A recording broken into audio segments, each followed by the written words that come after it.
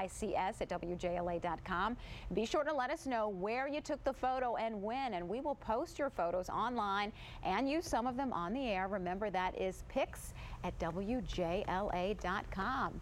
Help us cover the news. That's right. Expand our reach. Got to send a big thank you to those of you last night. I put a shout out that let's see some of these Blue Moon pictures out there, and they responded. They followed. Okay, good deal. Really appreciate that one. It's just another resource. Anything that's there, as we were just mentioning, to help us send it on and pass along the information. What we've got for the weather information this rest of the weekend is tremendous as well. If you like the Saturday, thought maybe it was a bit hot.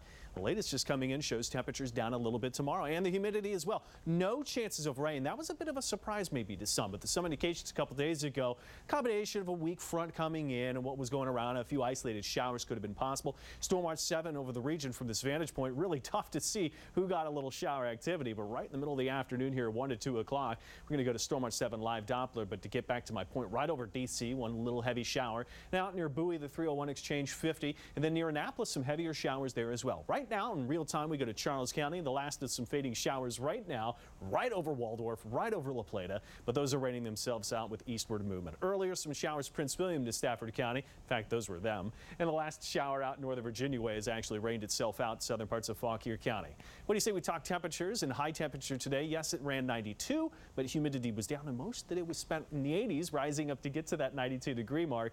Yes, still 90 degrees technically at Reagan National. Low humidity, it still feels okay. So one combination, this weak fading front coming into the region, was why we sparked those very isolated showers. This is the big picture over the next 2 days. Let's go to Sunday. We'll call it warm, but still it's dry.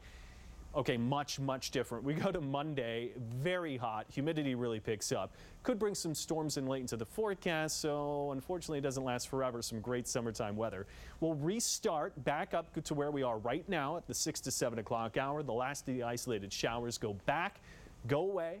And we'll start off low temperatures tomorrow. Anytime you could drop upper 50s in the middle of summertime, August 1st, you know you've dropped some humidity. It's going to be warm tomorrow. We'll bring high temperatures back upper 80s for most, kind of like what we had today. Our high temperature drops to 91 Reagan National.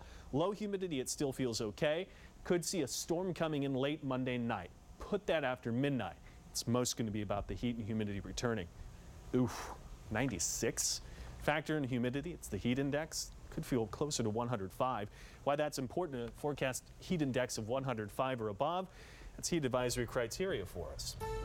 The 7-day forecast, we'll get to the Monday, but enjoy your Sunday. 91, as I mentioned again, we're rising through the 80s to get to that point, and the humidity is low and absolutely no chance of rain. Okay, looking good. And we will be right back.